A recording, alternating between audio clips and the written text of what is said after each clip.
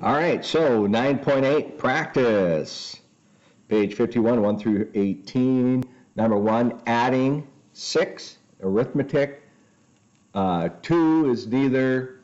3, common ratio, 1/3, geometric. 4th, neither. 5, ratio, 1/4. So the next 3 terms, you can see those.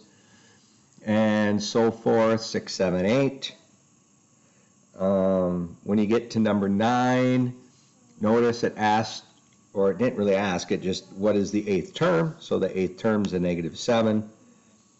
10, the 6th term is 3.5.